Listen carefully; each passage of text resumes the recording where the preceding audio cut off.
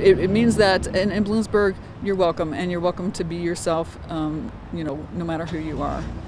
Monday night, the Bloomsburg Town Council voted unanimously to pass an anti-discrimination ordinance. The ordinance adds sexual orientation, gender identity, marital status, familial status, veteran status, and genetic information to the protected classes already covered in the Pennsylvania Human Relations Act.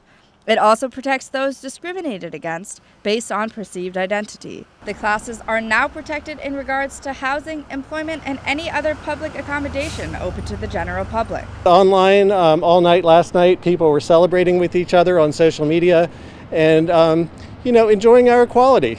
I was elated. Actually, I was crying. Couldn't see it on camera, thank goodness. I shed tears of joy, even though I'm not a person in the LGBT community. Many people I love and care for are. Young tells me he is gay and grew up in Pittsburgh, where a similar ordinance has been in place since 1990. So when I moved here, it was different for me to realize that I could get fired or turned away from a business.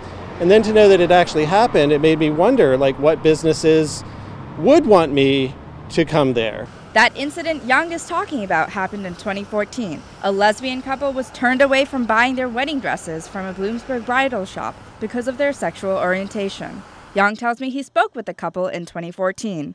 If you haven't experienced discrimination, you don't necessarily know what it feels like. One of the women that was turned away from the bridal shop told me, "Gosh, this was the first time I realized that people might not want me here."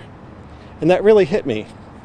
The incident sparked a call for change in Bloomsburg. An anti-discrimination ordinance was discussed at council meetings, but did not pass at the time. Mayor Bill Kreischer of Bloomsburg voted then, just as he did now. He says the fact that the 2020 ordinance was unanimously passed shows a shift in the town. I think it has shown a general acceptance and understanding of diversity that just did not really hit, and people didn't appreciate that necessity, and I think that that's changed over the last 4 or 5 years. Pennsylvania is the only state between Virginia and Maine that does not have an explicit statewide anti-discrimination law protecting sexual orientation. Young says Monday night Bloomsburg became the 60th local municipality to adopt a specific anti-discrimination ordinance. We're hoping at the state level that people have gone through the same process they went through in Bloomsburg and realize that LGBT people are their families, friends, neighbors, and coworkers, and there's absolutely the right thing to do to protect them from discrimination.